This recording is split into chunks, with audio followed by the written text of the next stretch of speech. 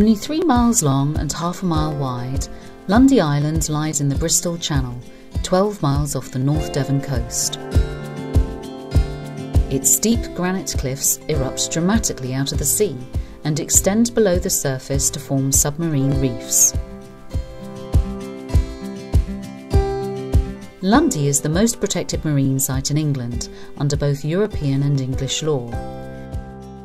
In 2010, it was converted into England's first marine conservation zone, becoming part of a network of marine protected areas around our coasts.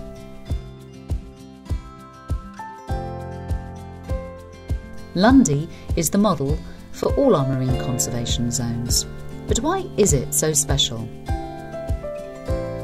It's the island's shape and position that makes it so unique. It's a place of contrasts and variety, offering many different conditions for species to live in. Lundy also receives warm currents from the Gulf Stream, allowing species usually found around the coasts of southern Europe to thrive in its clear waters. It's a hotspot for marine life, with a large number of species coexisting within a very small area.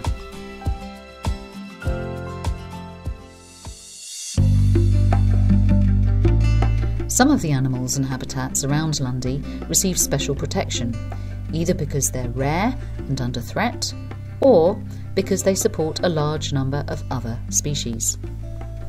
The reefs extend out to sea for over 1 kilometre in some places and provide a solid platform, like real estate, for species to attach themselves to. Space is at a premium, but this makes for a spectacular display, like an underwater garden, colourful anemones, sunset cup corals, pink sea fans and sponges sway in the currents.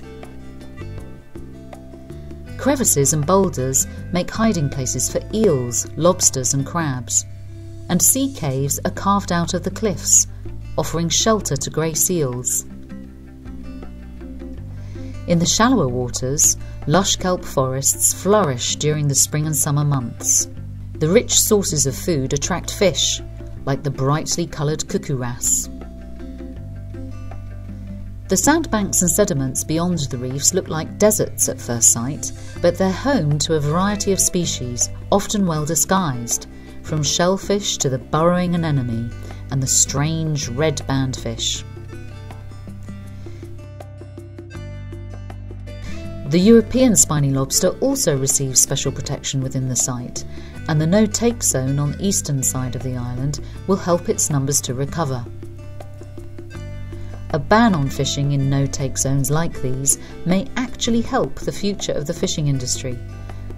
It's already helping the common lobster fishery around Lundy. I work with Chris and Kirk, and I work 190 days a year at sea.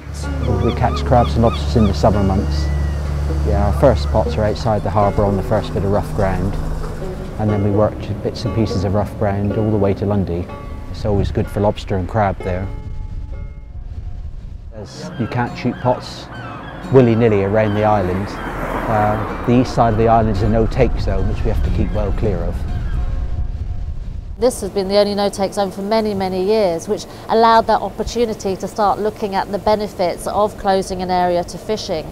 And so, the research that's gone on, that showed the abundance within the no-take zone, the increased population of lobsters, and the potential for spillover. It's been fantastic ever since. I mean, there's definitely an overspill from it. As far as I know, all the fishermen that work here are all really happy with it. I mean, it's full of buried lobsters, so nobody can get at them. They're all spawning away, and it's, hopefully helping the rest of the island. Maintaining productive, healthy seas around our coasts is in all our interests.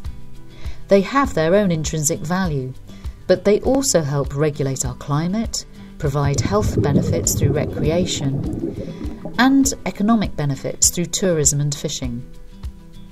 We need to ensure we don't damage these special places or use up their precious resources, so that they are still around for future generations to benefit from and enjoy.